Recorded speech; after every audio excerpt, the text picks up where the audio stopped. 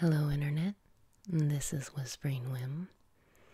Today I'm going to be drawing an imp from the original Dungeon Keeper game.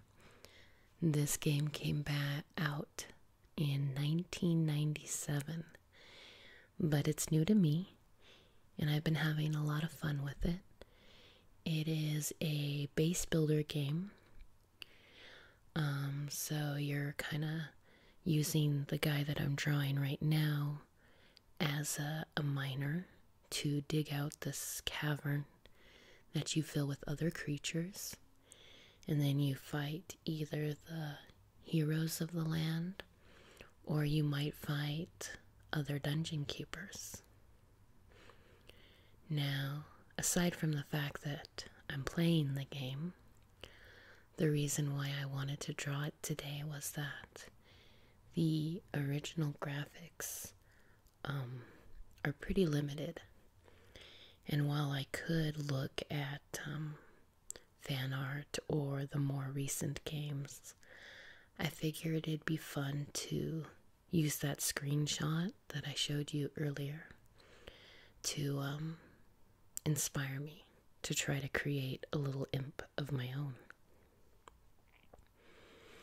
Today's drawing medium is going to be brush pens, which I'm using right now, and then later on we're going to add a little bit of paint. I didn't have any brown paint, so I kind of picked the blue paper because blue and orange are opposites, and I do have orange paint, so once I put that orange on there, everything will pop nicely. I'm definitely keeping it very loose today. I could have gone through and created the image with a pencil first, but I find that my best drawings usually happen when I just sort of let go and accept that they're going to be a little flawed. I think they have more spirit that way. Now you can kind of notice by now that he's got a bit of a doofy expression. In the game, you slap these guys around to make them work faster. And it's all very dark and like you're trying to make the world a worse place kind of a game. So I just thought it would be funny if these guys were just jolly little imps. That was my inspiration there. Now, as for why I'm doing a different video, because normally I do like to do a live audio so you can hear all the little pen marks and tapping and all that fun stuff. But I had an unusual amount of noise pollution. And I was looking at how much I would have to edit out.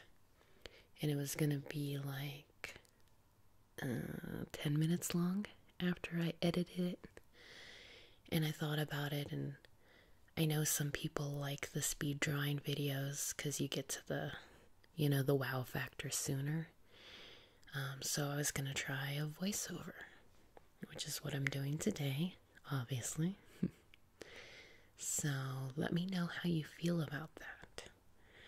Because honestly, it would probably make me relax a little bit more if I wasn't talking while I was drawing. But I don't know if that's worth giving up all that fun little,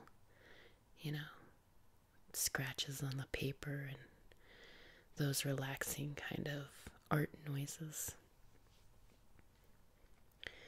But I'm definitely open to suggestions, so you can always leave a comment in the section below. Anyways, that's enough like pleading for comments.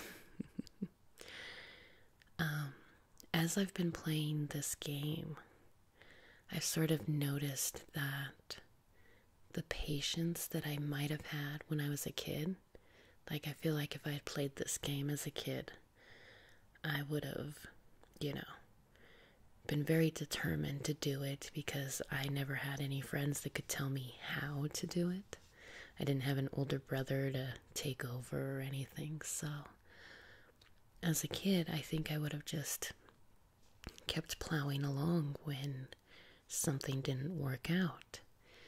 But in this modern age where I'm so used to now Googling everything, it's kind of interesting to play an older game where there's definitely still stuff to find online about it, but not to the same extent that it was before. And I don't know, I get torn up, like, do I want to just keep playing or do I want to solve this level? Like, I've gotten very impatient and I've had to watch a few Let's Plays because I just, if I fail twice, I feel like that's enough. So it's interesting how things change,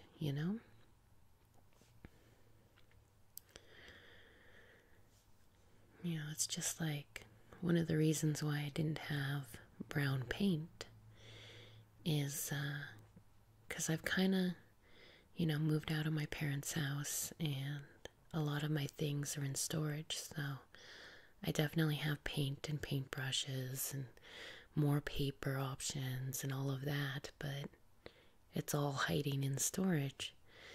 So it's kind of a game to see what I can do with the supplies I have on hand. Because when I don't have the right supplies, I'm guilty of going to the store and buying the new thing instead of going to my storage unit and trying to dig it out.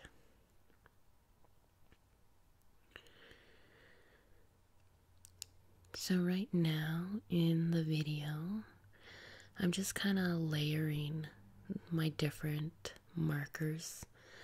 I have 3 shades of gray. It's sort of like it's supposed to be a Among Us marker set, for creating those beautiful soft black and white anime pictures.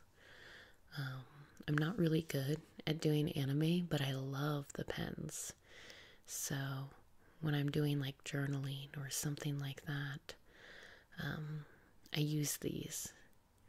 And because they have sort of 3 different shades of gray, you can kind of build it up, which really suits my more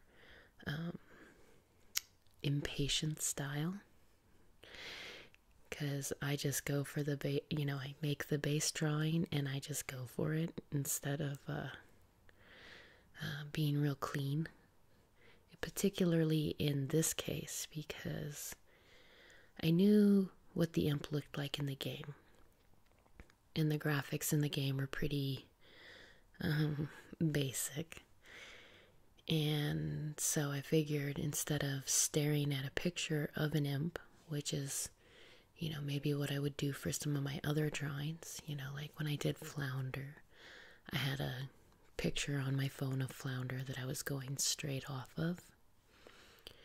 And for this guy, I looked at what an imp would look like, but then I just sort of put the phone away and I went for it. Which means that there's going to be a lot more figuring it out as I go. For being an artistic type, I don't think I'm actually that creative. I can draw what's in front of me very well. But when it comes to like building up something, from scratch or that's in my head, doesn't quite come out the same.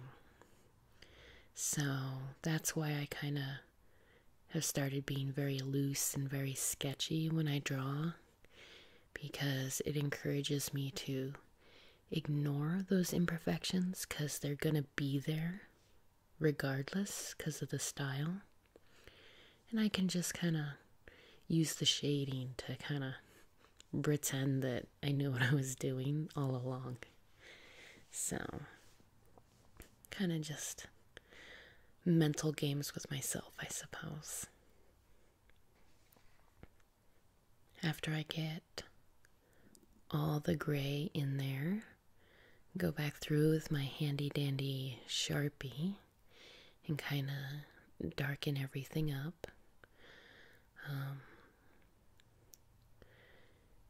I was kind of running across the problem that I had put down so much gray ink that the paper was physically wet from it, which is sort of the point of those pens. You know, they kind of, it's not exactly a watercolor pen, but it has a very similar effect because they're meant for shading.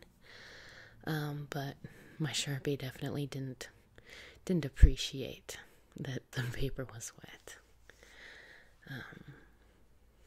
But it's good to get in those dark lines, kind of give that drawing a little more pop. Right now it's gonna kind of not look as good as it can be because there's no color in there, and blue is sort of it's an odd choice for a paper. I have fun with the colored papers though. One of my favorite things about, drawing on a colored paper is that when you add white back in, today I'll be using paint, but in some of my previous drawings I've used like white charcoal. But when you add white on top of a colored paper, suddenly everything has so much more life to it and depth. And since I know I'm not like a picture perfect artist, I try to make sure my drawings have as much character as possible. That's why the doofy little imp is smiling over there.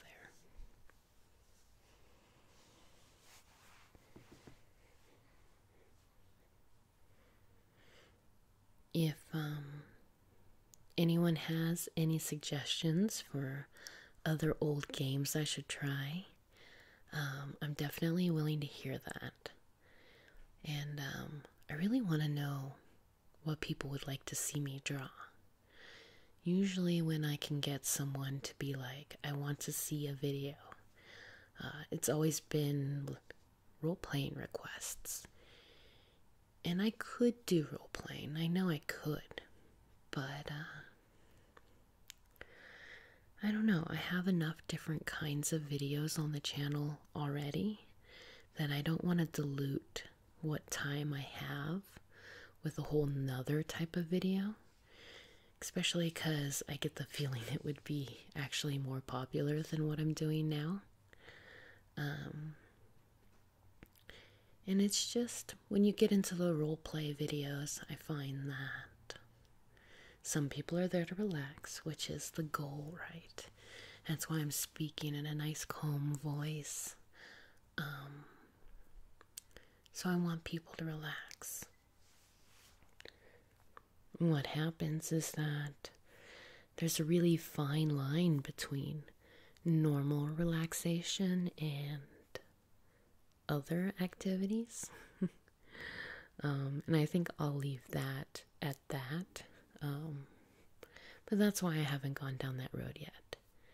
So if there are art ideas, specifically that people want to see, I really do want to hear. And I promised that I wouldn't say or plead for comments all video long. So it's really different when you do sort of a voiceover instead of a live talking, because I know a lot of times I'm lifting my tools up to the camera because I'm explaining something, and my dialogue just won't match up the same way. And because of that, there's actually less to talk about, it feels like. But, yeah, I don't know. We're just gonna keep forging ahead, right?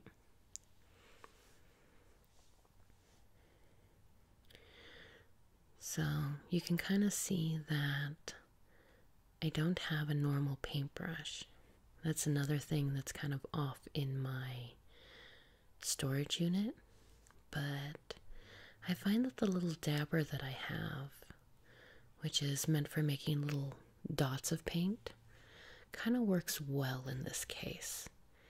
Because sort of what I've done is I've taken regular paint and I've watered it down. So you could call it watercolor. But mainly I was just trying to make it so that all that marker that I put down before can show through and possibly mix in with the paint and kind of give us a better sense of color and depth and everything. Because I don't know if you can quite see it, but the paint that's directly on the little dabber, it's a pretty bright orange. And that was intentional. Well, sort of. I mean, it was the one paint that I had, but that bright orange against the blue, you know, as soon as you put it on the blue paper, it kind of dulls it a little bit. And I think it gives me a more appropriate color scheme. Colors is one of my favorite parts of painting or drawing or, you know, digital art. You know, just the way color interacts with itself. It's like its own little science, right? And I think that that's the most fun because coloring can be a lot more subjective, you know. Everyone knows what a butterfly should look like, but there are orange butterflies and there's purple butterflies and, you know, a whole spectrum. So at that point it's more about taste, right? I think the drawing's coming along pretty well though. It's definitely not the most realistic thing I've ever done, but those big beady eyes are cute, I think. Especially now that we can kind of lighten them up with the paint, right? And you'll notice that I've gotten a few little white lines in there, just kind of rolling that paint dabber and using the edge of it is sort of the way that I can accomplish that. One of the other techniques I was using was kind of like pushing it at an angle so more paint would squish out one side versus the other. Yeah, I don't know, just a lot of back and forth. Because I had on the plate, it's kind of just out of view. I have sort of an off-white, I have that really bright orange, and then I have a bright green. And you'll see it towards the end here. I do add in a tiny bit of the green, but I wasn't a fan of it. I wish I had stuck with just the white and the orange, but live and learn, right? What was really nice about using this tool and this technique is that I could have those little stylistic paint strokes while still using all of that work that I put in with the marker. And it really makes all those little scribbly marker lines seem intentional, you know, like they have purpose and reason. It's kind of my main goal when I'm drawing is to make all my flaws look like they're something worthwhile. Kind of my philosophy in life too, I suppose. Now, we're far enough along that you can kind of see what I mean when I say the orange and the blue really work together nicely. For example, if you look at that apron in the front there, I think that it really looks like it's on top of everything else. And the funny part is that out of the creature, that area has the least amount of work done. So it's mostly paper that's showing through. But just because it's sort of a little bit brighter than the surrounding area, and because blue kind of catches your eye, it just makes that whole apron kind of move forward. So I was definitely happy with that result, or that effect, right? And then I probably should have left well enough alone. At a certain point, I started, thinking, oh, where can I add more color? Because I got that dirty, almost brown orange that I was looking for. And I was like, oh, I don't know if that's bright enough. I don't know if that's going to really catch anybody's eye. So I insisted on adding more and more paint, which, kind of refined the drawing a little bit. But there's just a few little awkward spots, like down in the bag. That's one of the areas where I added a tiny bit of the brown, or the green, to the orange to make a more brown. And it's almost too much, right? But it was a fairly successful venture. I want to thank everybody for watching and listening, and I hope you have a wonderful evening.